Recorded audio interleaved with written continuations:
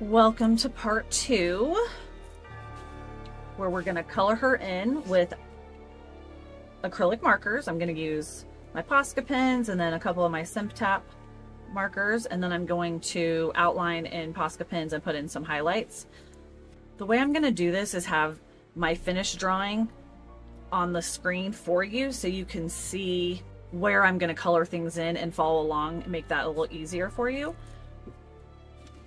I'm going to tell you the colors I'm using in the comment section, along with any links or anything for the supplies that I'm using. Again, this is Bristol paper. I could have used any paper pretty much for the most part using the acrylic markers, but I want them all to be the same size. So I'm going to use this paper no matter what supply I'm going to use for each of the drawings. So for Madam Medusa, I'm going to be coloring in her dress, her crazy hair, and then her eyes and her lips and her earrings, and that's it. So I think I'm going to start with her hair. That's a big area. Now her hair is kind of like an orangey red basically, but I don't really have those colors exactly within my acrylic markers. So I'm just going to do the best I can, and I'm going to be using oranges and red, and we'll just kind of make it work. So I'm going to go in first with my big fat Mama Jamma. It's just orange, and just kind of putting in some directional lines so we can kind of get an idea where the flow of her, the directionality and the flow of her hair. And this is a chisel nib, but if you turn it to the side, you can kind of get a little bit of a smaller line. And again, I can kind of shore up the shape a little bit when I bring in the other color, the red color. Plus I'm going to do a couple of layers. And then this is her ear right here, so I'm going to leave that. Her hair's kind of crazy, so I'm not going to stress about it being perfect because her hair is literally a hot mess. So as long as I kind of get some of the directionality in, I'm happy.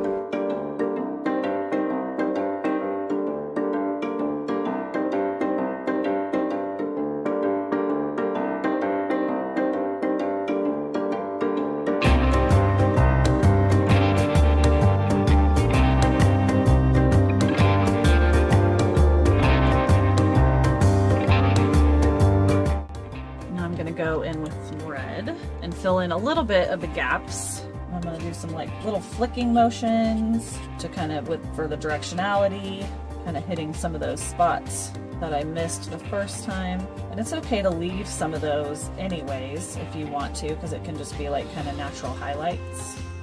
Now with paint markers you can layer. So if I feel like I get too much red, I can go with some orange. I can do a little bit back and forth.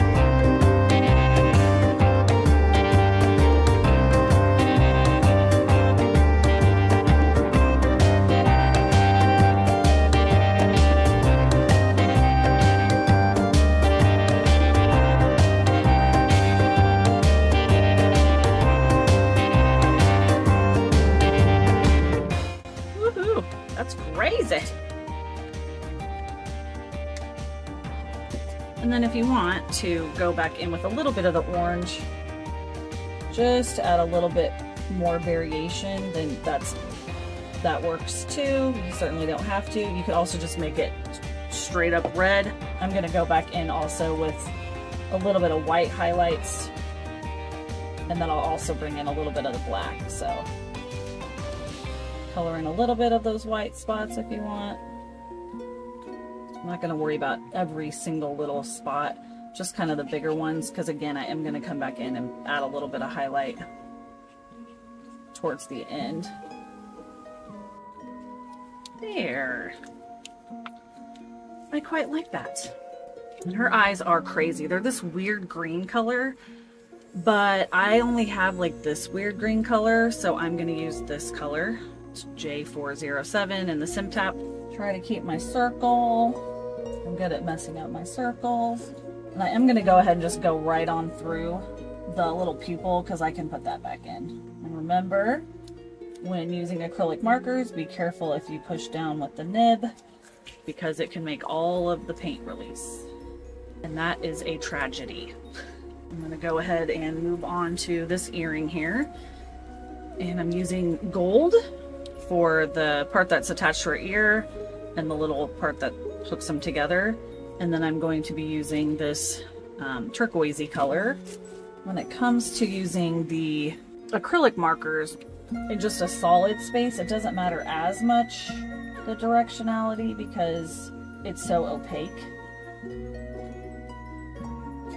I'm just trying to put the tip of the brush nib right along the line that I drew in.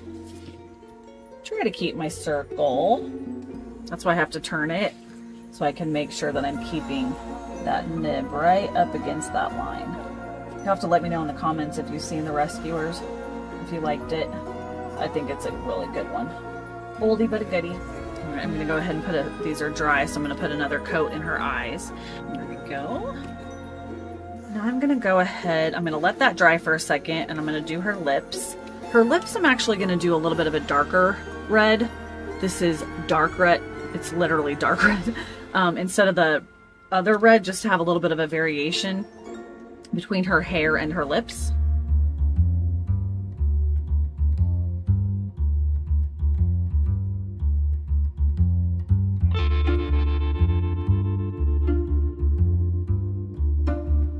Pull it up here a little closer, maybe you can see it a little bit better.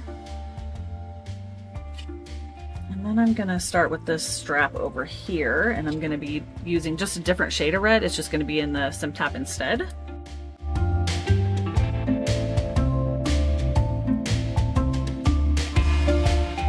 Now I'm gonna do her eyeshadow. It's purple. Look, it's kind of like a lavender purple, I think, in the actual movie. But I am gonna use some artistic license, and I'm gonna use my glitter purple Posca pen. Just wanna make sure these are dry.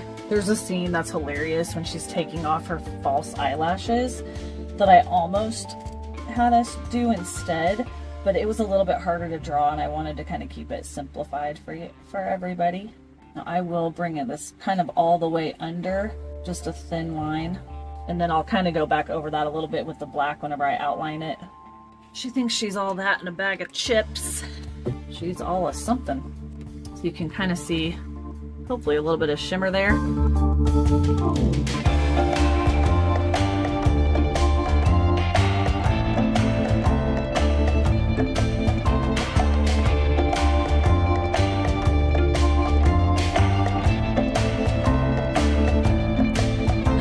Go ahead and color in this other earring and then this part of her dress, and then we'll do the outlines and the highlights, and then we'll be done. You do have to be a little bit careful on this paper so that you don't want to go back and forth and back and forth and back and forth 100 times when it's wet, because it can tear. So you just want to be mindful. Okay, now I'm going to do some outline. And like I did with Yzma, I'm going to use a couple of different weights of lines. So for her facial features and things like that, I'm going to use a thinner Posca pen. It's 0.7 millimeters. To turn her upside down for a second, get this eyebrow. I'm going to make them just a little bit thicker up at the top because I want to. I think it makes her look more more like a lunatic, even more so. You just want to kind of take your time when you're doing outlining. Don't really rush it.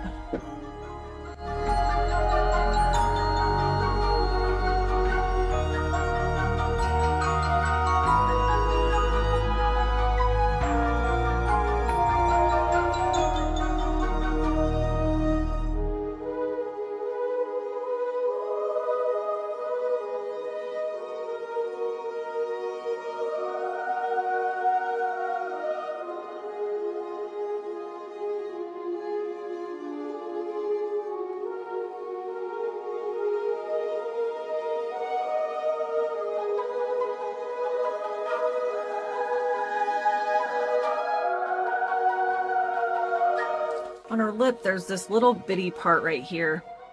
So like this would be the bottom lip, and then this is kind of the little inside part. And then her little line for her teeth.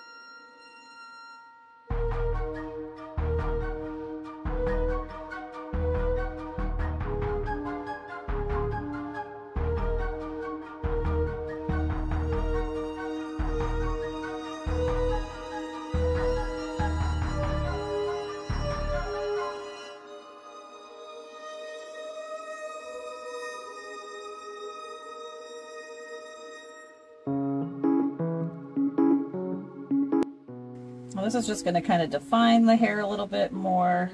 I'm going to kind of start putting in a little bit of directionality lines like I usually do.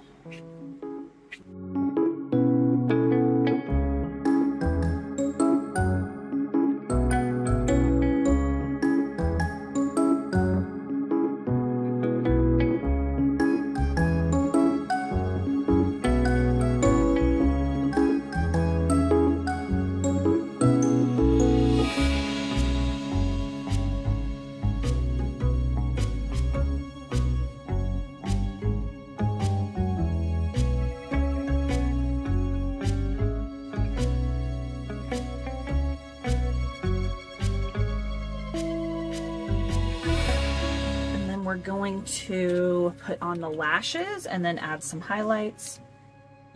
She has a lot of lashes, and as I said before, this is the eye, then the directionality matters. It's kind of like parentheses, so it's kind of like that.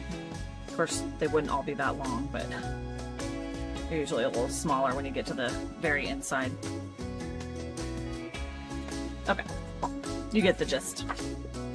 I think I've said before that I always do one side better than the other. This side's always a little bit wonky for some reason. Sometimes I turn my paper to try to help. This is where the eyelashes are going to come out of, right along her eye there.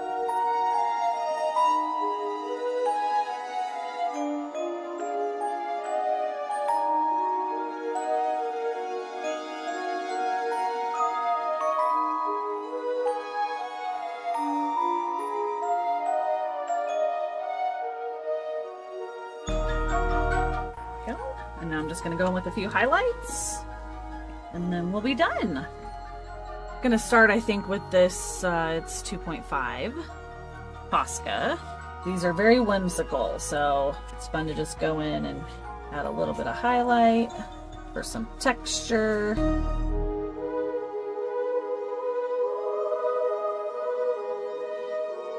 And then I always like to put a little highlight on the lip. And then if you want to put one in her eye, you can. Maybe I'll put a little one. But whatever you do on one side, you have to do exactly the same on the other.